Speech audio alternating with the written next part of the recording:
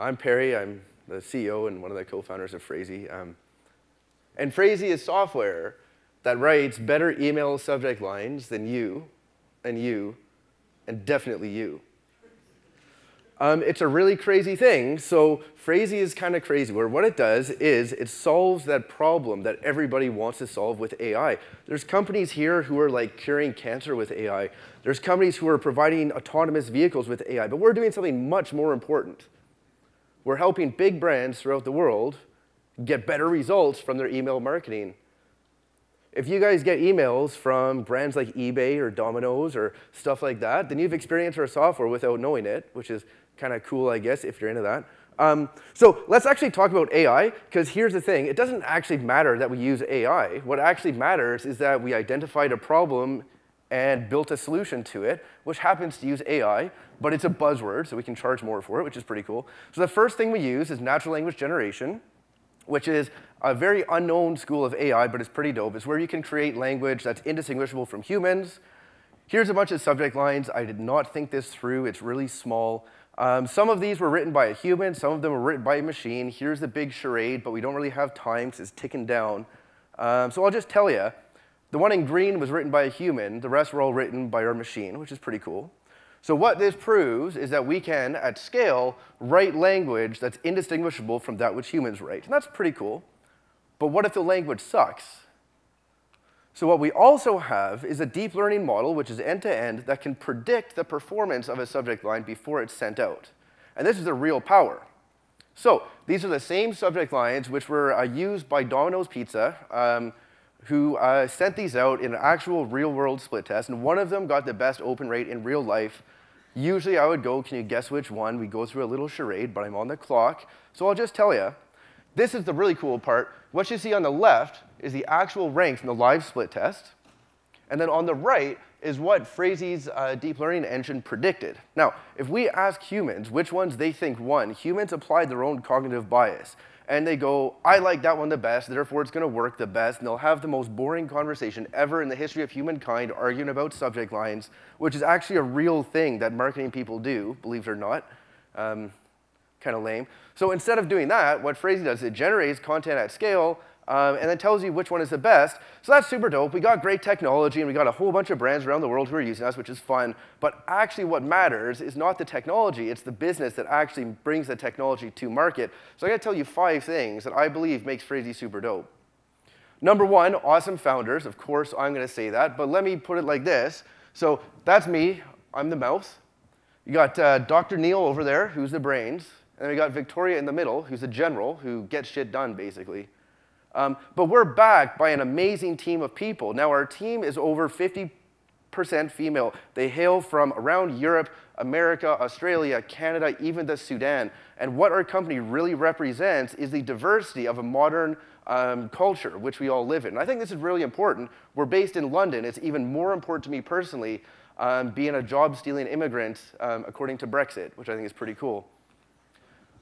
We also have an awesome brand, so it's great if you have super dope tech. Who really cares? What you got to do is you got to stand out and be memorable. And people only ever need to see us once, and they remember us after that.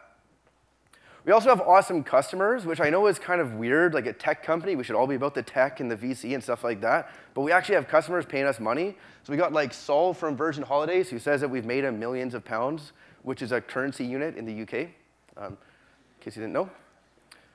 But ultimately, we have a great business model. Now, we have no intention of being a unicorn. We've raised like about £1 million a year and a half ago, and actually we're fueled by customer revenue. In fact, last month was the first time that we ever made a profit, and we see that continuing on moving forward. I know it's crazy to come to the Bay Area and talk about a startup actually making a profit.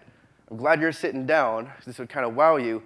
But why can't we just use awesome tech and build a company that creates awesome jobs and provides a service to huge companies throughout the world? It's pretty simple. When you combine artificial intelligence and human language, you get Phrasee, and it's awesome. Thanks.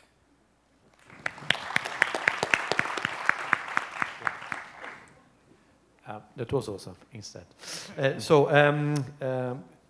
What's the growth? What are the growth areas? Are you moving beyond the subject? Are you moving into different languages? What's the logic there? Yeah, so as far as languages go, we operate in all the major Western European languages, so English, French, Spanish. We have a customer who uses us in Danish, bizarrely. The Danes love a bit of email. It's crazy. And then as far as cross-channel applications, absolutely. I don't want to reveal too much, but we have some big plans in 2018 that include global expansion and product diversification. But I got to tell you, it's amazing how much money brands spend on email by itself. It's kind of cool. So is your platform writing more than just the subject line, or is it just on the subject line that it's deriving that content? So we primarily focus on the subject line, and this is a matter of the experimental limitations of database sizes. As you go down, further down funnel, there's fewer and fewer eyes on any given bit of content, and also there's many more extraneous factors affecting that. So generally, the subject line has the primary biggest impact, and then it decays as you go further down funnel. We do have customers using us on some of that stuff, but to be honest, the subject line is the be-all and end-all of these mass marketing campaigns.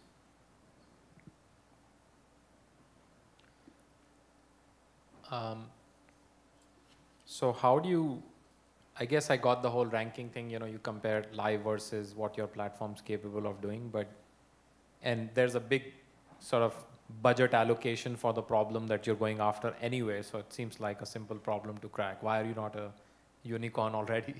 But the real question though is, how do you actually demonstrate ROI such that within that pool of budget, people want to spend more money with you? That's a great question. Aside from my charming good looks, we do actually have another method.